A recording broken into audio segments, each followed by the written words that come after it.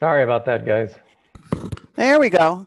Okay, we're in. I'm sorry. I mean, when Sharon wrote me, she was like, hey, can you start the Zoom? I'm like, what Zoom? I'm on a Zoom. Hello. Hello, Cate. Hi, Cate. So, are we all set? Do you guys want to, how does the sound? Is it okay? How's the sound?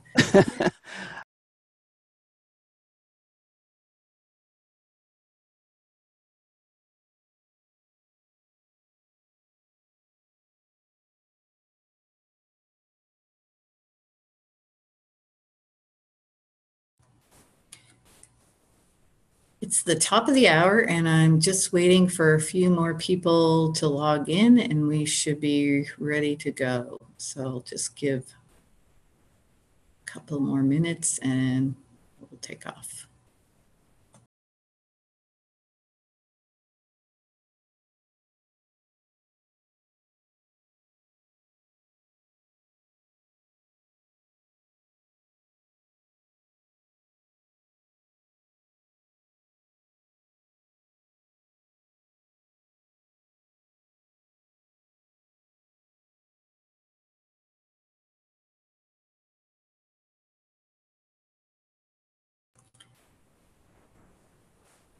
Well, welcome everybody to today's FOLIO forum. You are lucky to get a nice and exciting overview of the resource access work that has been going on in the FOLIO project. The FOLIO forum is sponsored by our partnership of the Open Library Environment with EBSCO and Index Data. My name is Sharon Wiles-Young, Director of Library Access Services at Lehigh University, and I currently serve as the chair of the FOLIO Product Council, and I will be your host today. Today's forum will be recorded, as all forums are recorded, and the recording will be available on the openlibraryenvironment.org website. We have muted all participants to ensure good sound quality, and we ask and encourage all participants to ask questions in the Q&A box on your screen, and we will answer those questions at the end of the presentation. If you like to tweet, please use hashtag FOLIOForum, and also discussions can be continued on discuss.folio.org. So without further ado, our speakers today are Debra Lamb, Assistant Director of Access and Administrative Services in the Hospitality, Labor, and Management Library at Cornell University, and Cate Boerema, who is the EBSCO Product Manager and FOLIO Product Owner Lead. So I will turn this over to Deb and we'll get started. Thank you. Well, that would be good if I could get my screen to move ahead. There we go. Hi, folks. This is Deb. My title took up, I think, 3/4 of the presentation time I've been given. So I'm going to charge right ahead. Then I'm going to talk a little bit about who we are and how we work. And then I'm going to hand it over to Cate, who's going to do the heavy lifting and show you examples of how our work has progressed. And after Cate, I will wrap it up by talking about some of the lessons we've learned. And then there'll be time for questions and answers.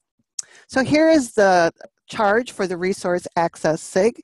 You can see that it's very far-ranging, running the gamut from the granular day-to-day activities that we all do to higher-level activities, such as actually creating the structure and the business logic under which our CERC apps will function, as well as reporting and consortial activities such as interlibrary loan and shared collections. It's really good for us to be in on the development from the beginning because we're the ones who know what we do and what we need to get us through the day. And we're more than happy to share that information. Well, who are we? We're a very collaborative and a very vocal group. We have many folks from many places, both inside the US and outside. For example, it's 11 a.m. here on the East Coast of the United States for me, but it's 5 p.m. for Cate over in Germany. We're especially thankful to have people from Chicago and Lehigh, as well as Andrea with her experience at Penn before moving to Duke, because they've been through this process before recently, and they act as our very able guides. You also see we have people from Texas A&M, from Cornell, and places in Germany such as HBZ.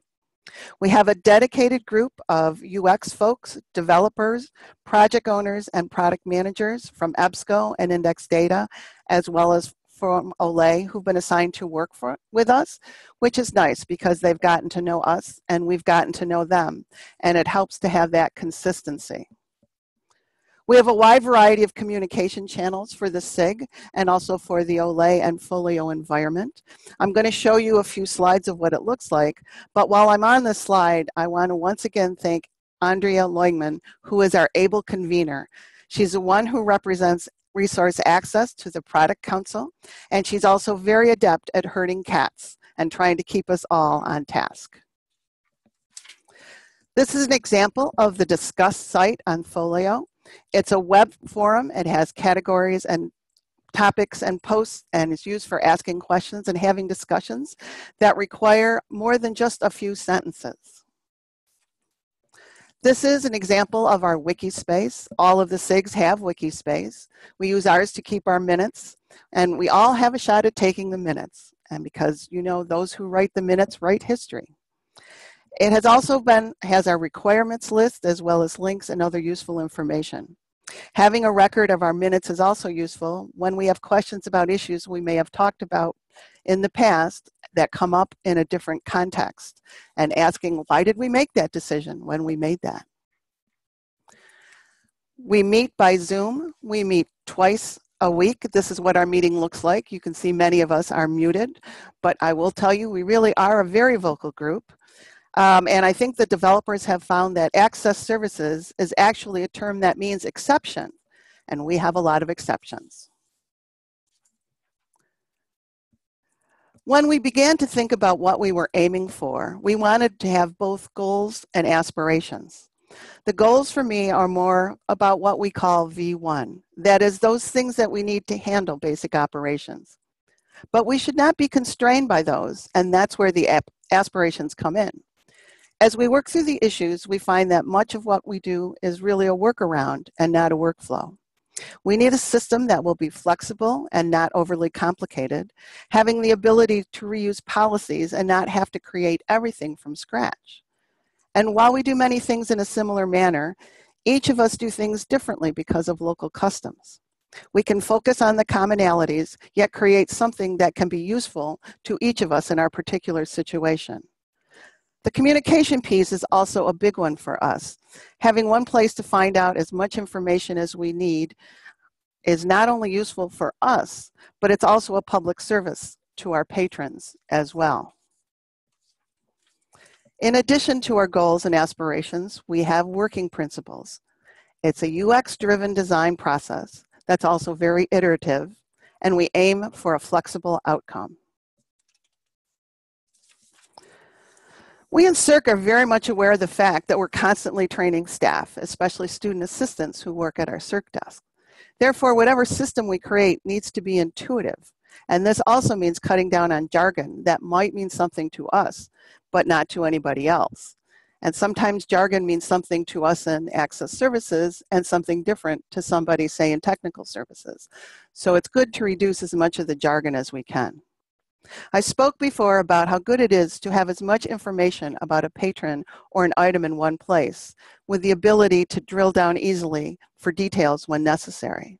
To be able to see all that needed information without having to open yet another module is again a public service that saves us and the patron time.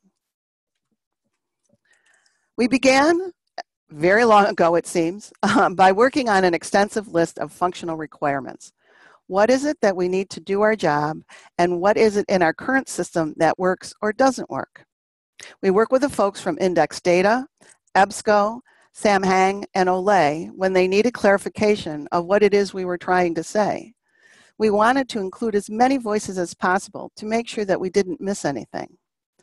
From there, the discussion got more granular, focusing on a particular need, such as a request form or creating manual fines and fees. We'll then review the wireframes and functional screens. Again, communication coming from the SIGs back to the developers, functional owners, and designers. And then we wash, rinse, and repeat as many times as we need to get our final desired outcome. So now I'm going to hand this over to Cate to demonstrate what this really looks like in reality. Thanks, Deb. That was an awesome introduction. I hope my bit can stay as lively. Let's see here. I'm going to share my screen. Okay. Okay. Let's find my starting slide here. Okay. So just building on what Deb was explaining about the requirements process, I thought I'd start with this slide, which illustrates the requirements process we are generally following, not only in Resource Access, but across FOLIO. Sometimes the order varies and different teams use different tools and have slightly different artifacts, but it's generally how we're working. So the requirements process begins with two fundamental resources you see at the top of this diagram. The first is the 2018 V1 scoping document, which defines our focus for the initial release of FOLIO in the summer of 2018. The document is managed by Harry Kaplanian, who's the product manager for FOLIO, but the content was defined and agreed to by the SIGs. So for each domain area, and they're roughly aligned with the special interest groups, the document outlines the high-level features that are in scope for V1. And it's really, I mean, it's an essential reference point when working through requirements because it gives us clarity around what we still need to define. And if conversations lead us astray, which they often do, it's really helpful to just come back to this document and take a look to see, okay, is this actually in scope for version 1, or is it, you know, below the line, so to speak. The other really key resource is the platform UX, which is best exemplified by the FOLIO prototype, which is an artifact you may have seen. It's, the prototype encompasses basically the high-level vision for the product. It has all the general UX patterns and platform-wide features.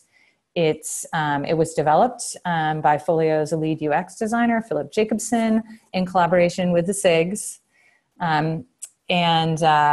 It's a great thing to check out. You can click around, it's interactive, and it just gives you a sense for the kind of the long-term direction of the project. But if you look at the prototype, you will see a lot of kind of gray boxes, which indicate, you know, some content goes here, because it's not meant to articulate the details, you know, the details of the feature UX or the business logic that's needed to develop the system. And that's where this next layer comes in, this, the feature requirements in UX. I put a box around this because I wanted to really emphasize that it's a collaborative process, and it's not that the UX designer is solely responsible for the UX and the product owner for the requirements. It's actually, you know, I see the detailed UX designs as a visual documentation of the detailed requirements discussions we're having in the SIG. So it's really, you know, the product owner, the UX and designer, and the SIGs are all responsible for these things. And this is really the phase, I would say, where we are spending most of our time with the SIGs these days. We're, you know, discussing these written and visual designs and iterating on them until we have something that everyone's satisfied with. And I'll show you some examples of that later on. So the next level down is user stories. So basically, once the feature requirements and the UX have been defined, then the product owner will create some user stories for the development team. And what user stories are is, I mean, they essentially break down the complex features that have been defined into smaller, more manageable work increments that the tech team can work in the context of a sprint.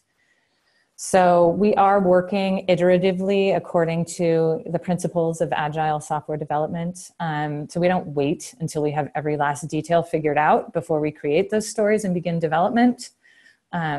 Instead, we write stories when we know just enough to get development going on the fundamental architecture needed. So we call this phase the rough-in phase, where we're just kind of roughing in the basic feature functionality and architecture.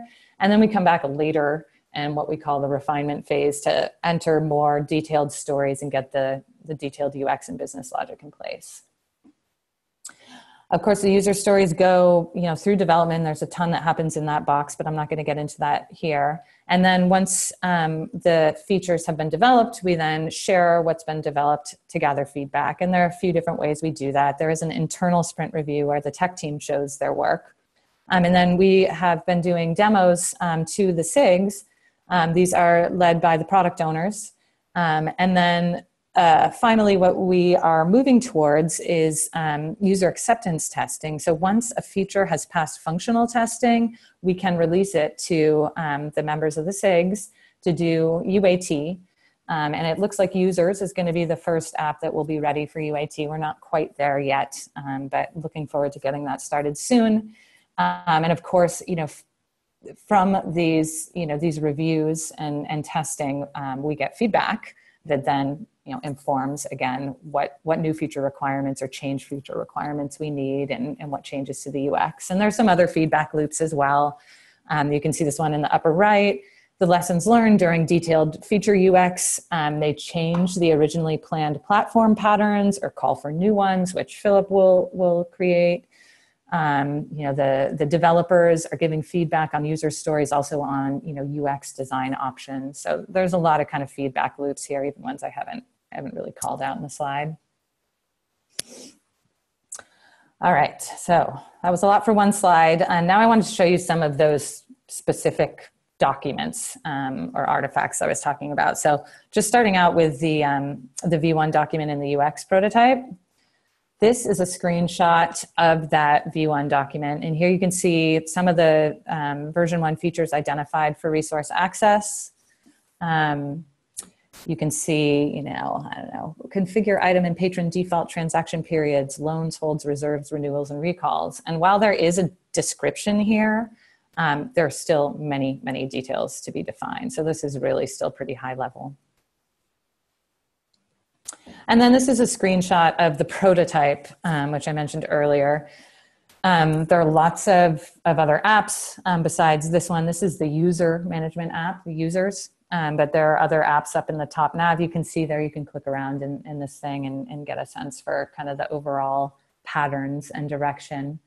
But just looking at this screenshot for a minute, what you see here is one of the key UX patterns that has been defined in FOLIO.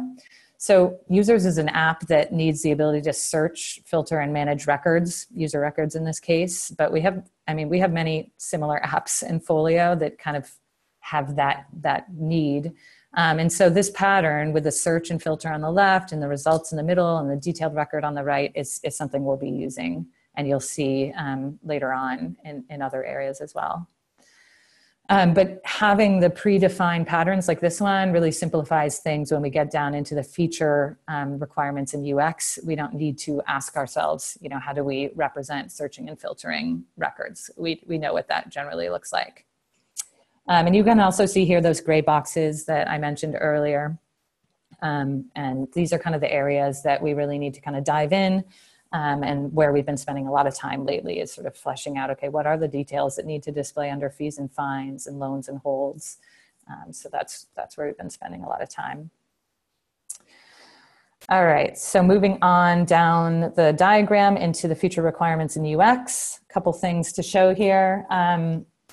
This slide shows the RA SIG reviewing what we call a wireframe, which was created by Holly Misselbauer, who's one of our product owners. Requirements discussions will often begin with sketches like this one.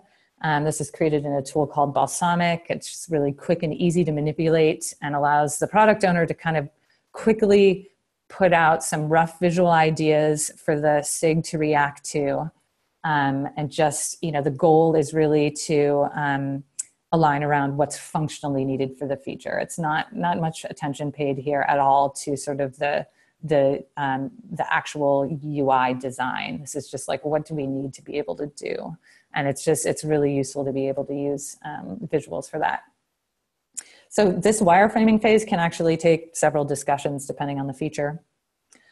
But once we've got a pretty good idea of what needs to be there, we then have the UX designers come in and create high fidelity mockups. So this is a hi-fi mockup of a loan record that was created by Kimi Kester.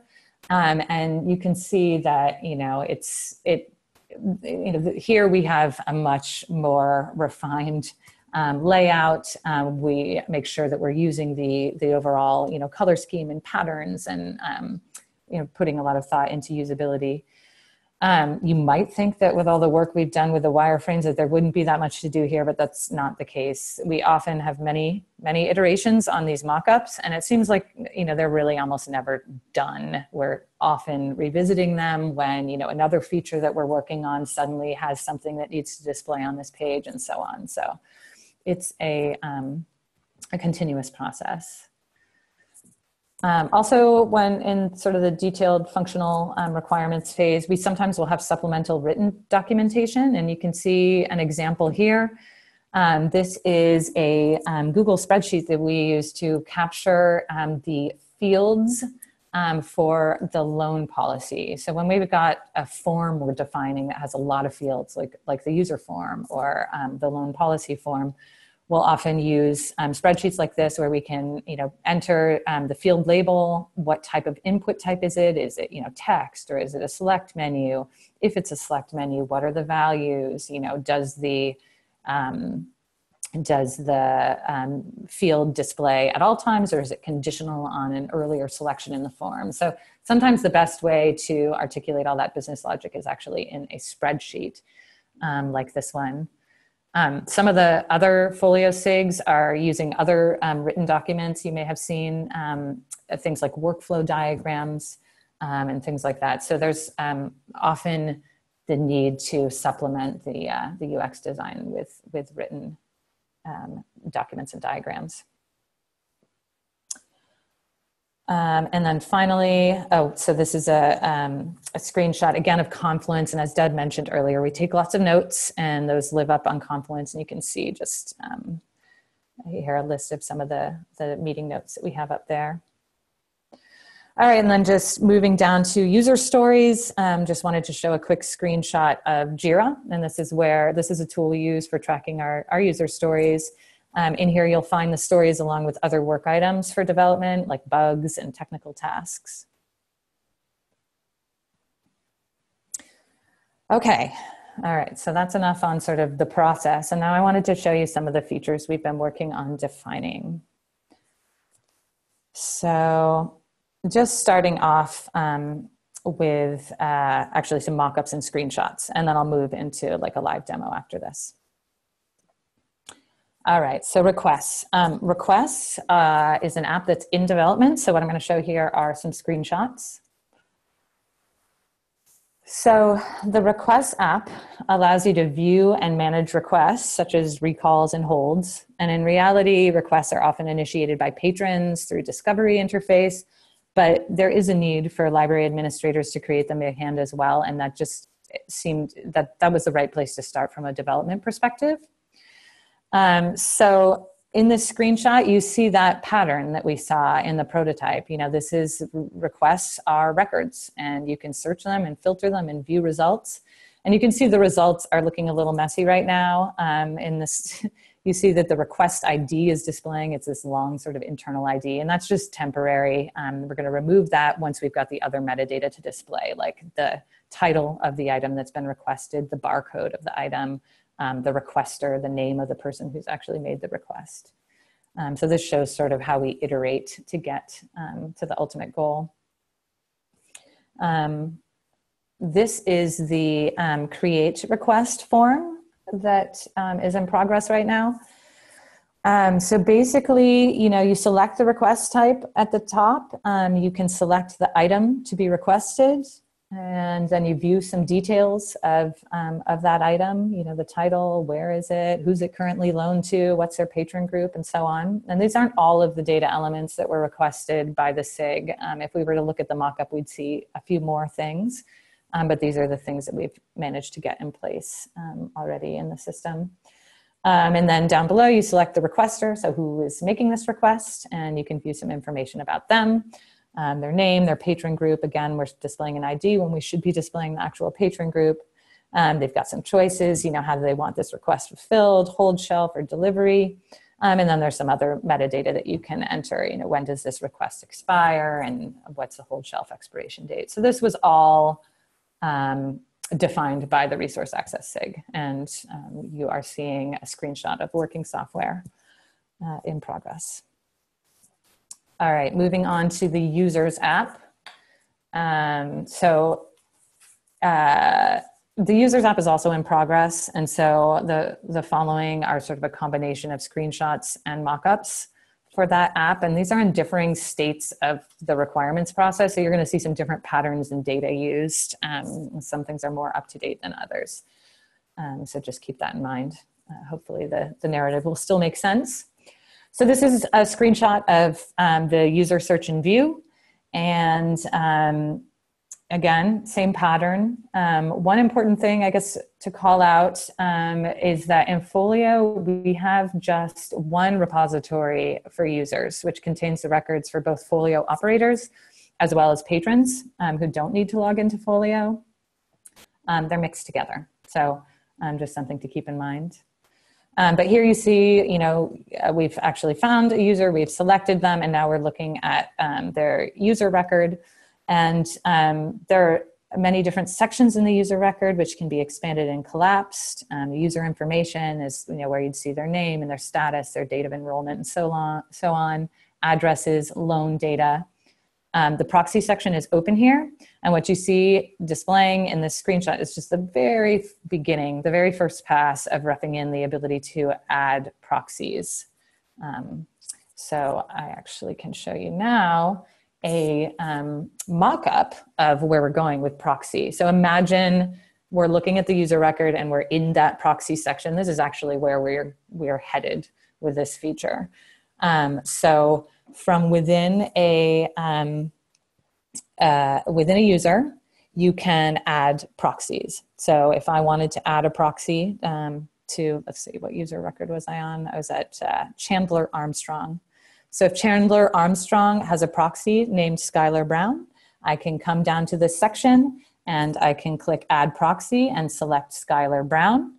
And then I can set some different information. I can indicate, is this proxy relationship status active or inactive? If you're just setting it up, it would probably be active. You can add an expiration date for the relationship. You can set whether notification should be set to the sponsor or to the proxy. Who should the fees and fines accrue to? Can the proxy request on behalf of the sponsor? And then this nice to have feature, once we've got the institutional calendar in place, you can see the ability to set the expiration date, automatically set it to the beginning of the academic term just by clicking a button. So lots of sort of detail here and business logic that may not be obvious even from this, this mock-up, but this is something that we spent some time with the Resource Access SIG. So back to the user record, we're now looking at another screenshot that shows the loans section open. And you can see that right now we've just roughed in some basic loan statistics, like the number of open loans and closed loans for this user. We need to definitely put some more thought into how we display that data, but it's functional. You can click those statistics to view the full list of open and closed loans.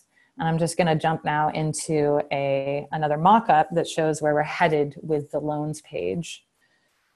So here you can see all the open loans for the user, and some actions can be performed on these loans either individually or in bulk using the checkboxes in the left-hand column if you want to take action in bulk, and then use these buttons up here, or individually in this menu.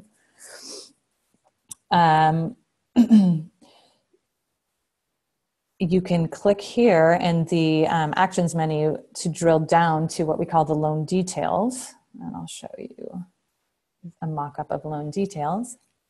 So this shows all of the details about the loan, even more data than what we could cram into that into that last page. I think Deb talked about how we want to see lots of data on the page, and so you can see here we're maxing that out.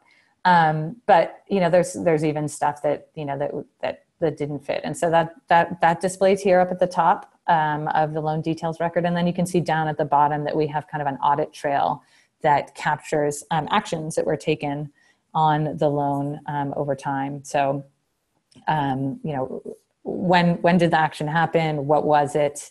And who did it? Those sorts of things. And the kinds of actions that will be captured there include check out. Has it been renewed? Was it requested? Have notifications been sent? Due dates changed? Those sorts of things.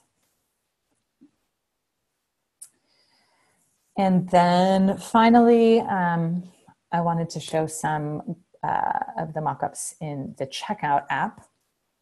So this is something we've been working on. Actually, Holly's been working on with the SIG lately. It's sort of thinking through what data do we want to display in checkout.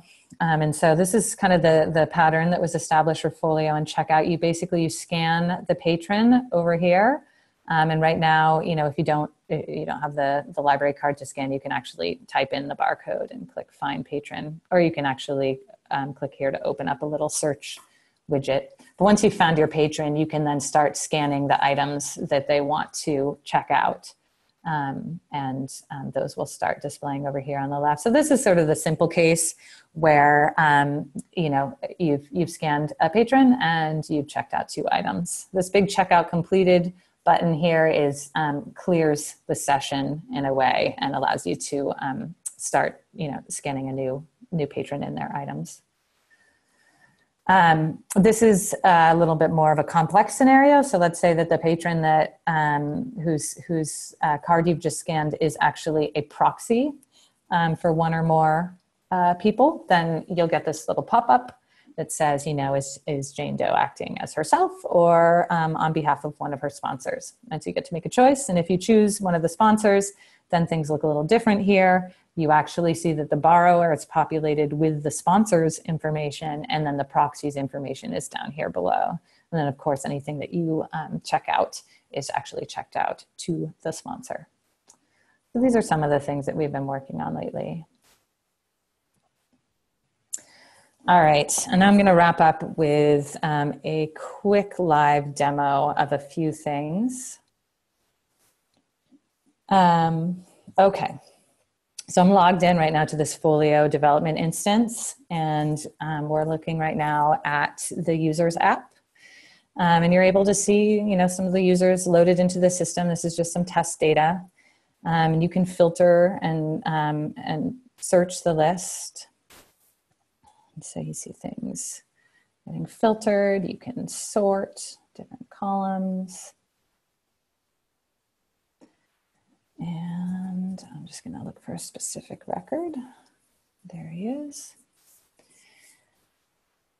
All right, so now I'm viewing the details of Fred Witt here. And you can see that, you know, most of the important data is displaying here, and the data elements that we wanted to display and capture for our users. We worked through actually in detail with the user management SIG, and then confirmed with the Resource Access SIG. But you'll also see that the layout is not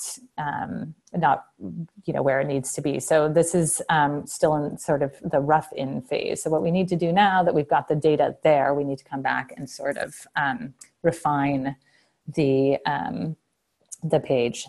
And our designer, Kimi Kester, who's been working with the Resource Access SIG and the User Management SIG, is working on some new mock-ups for kind of an improved layout for this page.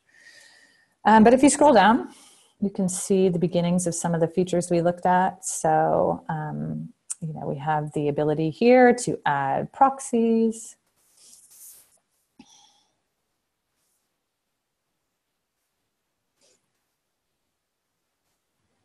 And actually, I think that jumped me right out. Let's get back.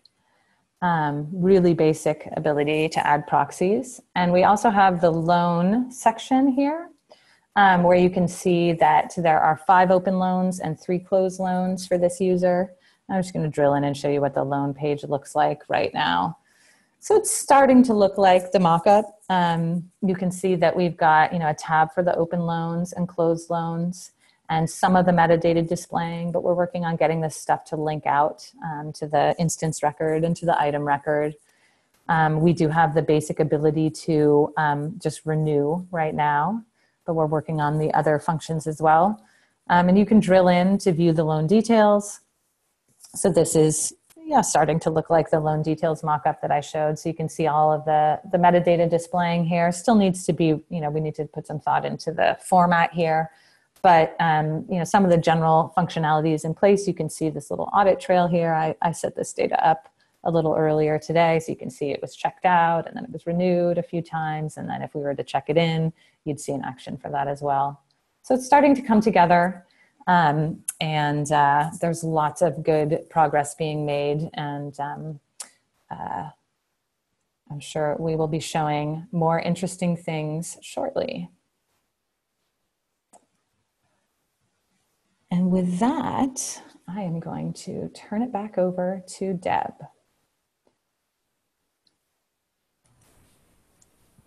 All right. Thank you, Cate.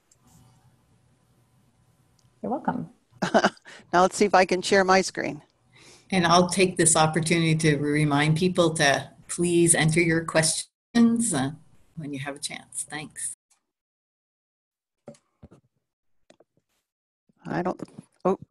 Sorry. Yes.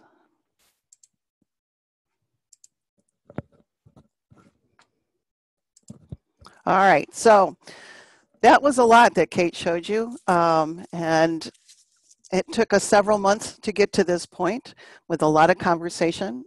Again, a very collaborative group. So what are the lessons that we've learned so far? We have learned lessons, and that's good. We've learned that we need the workflows and a system to do what it is we need to do, rather than us spending a lot of time tricking the system to do what we think is necessary. We've also learned that it's really good to keep asking ourselves, what are we trying to do? It's very easy for all of us to replicate the system that we currently work in, because that's how we think. And it's important for us to stop and say, but really, is this the best way to do it? We're really, again, fortunate to have the people involved who've recently been through the process with the FOLIO lay product, such as the people from Chicago, David Bodarf and David Larson, as well as Sharon and Mark Cannery from Lehigh. They bring us a perspective that's fresh, and they know where the pain points are. It's also really good to have people who have worked with other systems, such as Aleph or Voyager, because we all have our pet peeves. What is it that we want the system to do? But we also have things that we like our system. So what could we keep instead of throwing out everything? Again, I keep using the terms collaborative and community-based because that's who we are. We like to work together. Everybody is very active and very willing to share their knowledge and expertise. And we find out what it is we have as common practice and what makes us different. So we can focus on the commonalities so that we all get a basic set of activities that we do, but we also need to be able to preserve our individuality. We also have found that it's important to have communications with some of the other SIGs because some of the things that we do crosses over. Cate showed you the user management screens. That's very important because that's the basis of what Resource Access does. Also things like item status. Item status means something to us, but what does it mean to somebody in acquisitions, or what does it mean in somebody in cataloging? The other thing I think we've learned is trying to define the future is just a wee bit daunting. So maybe by now you're saying, why would I ever participate in this? Well, while I think defining the future is daunting, I think it's also very exhilarating. It's giving us an opportunity to get on the ground floor and not just be handed a product and say, make this work. It's given us the opportunity also to stand back and look at the big picture with our local practices as well. Why do we do the things we do? Do we do it because that's the only way the system will allow it? Or is there a legitimate business reason for us to do it? And how can we be more efficient and better serve our patrons? And I also believe that when it comes time for each of us to do our own institution's implementation, we'll have a much deeper knowledge base about the product and how best to train our staff to make it work for us and to do what we do so well in access services, and that is to serve our patrons. So this slide is just a reminder of our communication channels and to encourage anybody who's interested, and I hope there are people out there who are, in joining us in this effort, to please contact Andrea, and here is her email. So that's it from me. Please let us know if you had questions, and we're going to try and answer them for you. Well, thank you, Deb, and thank you, Cate. I have one question just quickly about process a little bit. I think you've referred to the collaborative work well and working on sponsors and proxies and requests and loans and details. How do you come to a consensus when you have a team that's working collaboratively and that works, you know, you have a lot of voices there. So how does that work when you're working on functionality and designing? How do you come to that consensus? Well, I'm going to take a stab at this if you don't mind, Cate. I think for one thing, access services is kind of a different animal. We all have a lot of frontline experience and we know what works and we have to do it fast. We also are perhaps a little opinionated, but we find that we do have commonalities, and that was part of the process. If anybody's ever done any organizational behavior type stuff, it's the forming, storming, norming, and performing. We formed, we started talking about a variety of issues. The functional requirement sheet was very good for us to get together and for us to see that we did have the commonalities. I think this is one of the best groups I've ever worked with in terms of being thoughtful and being willing to listen to other people and not just assume the way we do it is the way it needs to be done. And we have some very persuasive folks in our group. I think, on the other hand, there are some things that we might be constrained by functional or design. And so to listen to those, hi Andrea, Andrea just came in, she can help too. To listen to the people who know how to design things and how things should work has also had an influence on our group. So Andrea, the question was, how do we come to a consensus? Do you want to weigh in on that?